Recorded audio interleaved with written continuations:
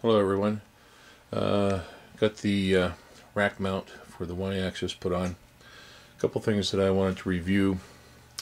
Basically, from a positioning standpoint, if you bring your gear rack flush with the end of the gantry here, you'll have the right positioning to allow full travel back and forth on the gear rack without any issues. The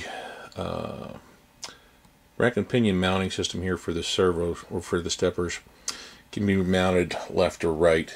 In this particular case, I've mounted it with the gear to the left hand side. If you were to reverse this and mount it the other way, then your gear rack would have to come up flush to this side. Now, one thing I found out, it's a little difficult getting these clamps on. The bolts that are supplied are just the right length to make sure that we don't have anything sticking up here. And because these are press fits, when you put the bolts in, put this on top, basically there's no thread sticking up for you to start the nut on.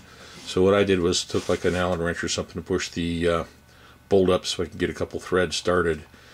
Now after you get the thread started, what you might want to do, and what I did was I took a brass hammer and gave it a good wrap on both sides and in the center to seat it in a little bit. Prior to that, what I try to do is torque this down with just a partial thread on here, and I literally stripped this one thread out, so I had to replace that bolt. So yeah, you're going to want to get the thread started, and then to keep it from moving, use a brass mallet or something to tap it down a little bit so you can get at least one full thread turn before you start torquing it down. And then while waiting, when I was finishing clamping this down, then what I did was I used some clamps with a rubber piece on the end to hold the rack up against the clamp so that it wasn't bowed in any way, and torqued them down. The other issue I found was with the adjustment here, the tension adjustment here for the assembly. They supply you with a socket head cap screw, a washer, and a spring. Then there's another bolt that goes underneath here to hold this in place. You have to make sure that this is kind of snug in a turned position. The issue that I had was that when you put this all together, you can see there's no way to get an Allen wrench in there to the head of the socket head cap screw. So the option was, of course, using a pair of pliers to try and tighten it up. Where what I did was I went out and I got myself a grade 8 bolt. It's a 1/4-20 hex bolt with 1 1/4 inch in length. And that allowed me to get in here with a wrench from this side to tension this down. Now for my case also is my motors are a 14mm shaft, so I had to have these bored out to 14mm, and I just put this on here so that I can kind of turn things. The setup also is that the shafts are about 2mm longer, and I don't know if I can get enough light in there to see, but it's just enough to clear the rack mounts, though the belts do line up okay. One's on the high side of one pulley, one's on the low side of the other pulley, but they do line up, and they just clear probably by about 30 thousandths of the rack clamps. And so got those situations solved. The system here is all set up, ready to go for the Y-axis. May have to tension it a little bit later. You will have to tension this enough to get the slack out, otherwise there might be a little bit of movement in the gear. But so far looks pretty good.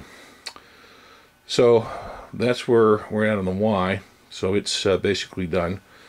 So I'll review real quick what you get with the Z-axis assembly. In one smart box, you get the Z-axis assembly box, and in there you get 2 more extended rails, the lead screw nut. The motor mount was in the main box, along with the steel for this, and of course the aluminum extrusion was in the big boxes. What you get also is a package of bolts. And these are real long extended bolts. These are for mounting the extended carriages. You get two shorter ones here, hex bolts for mounting the screw. A couple socket head cap screws for mounting this motor mount, which will go on the end of the aluminum extrusion, and then these are for mounting socket head cap screws for mounting the motor.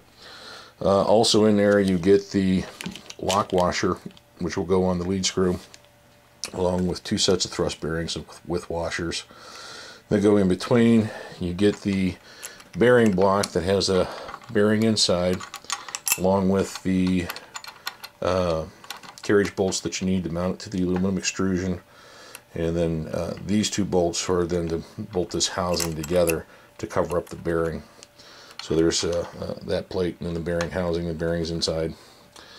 The other thing with the aluminum extrusion here, your lead screw they've wrapped and set down inside and taped it on so that it doesn't fall out.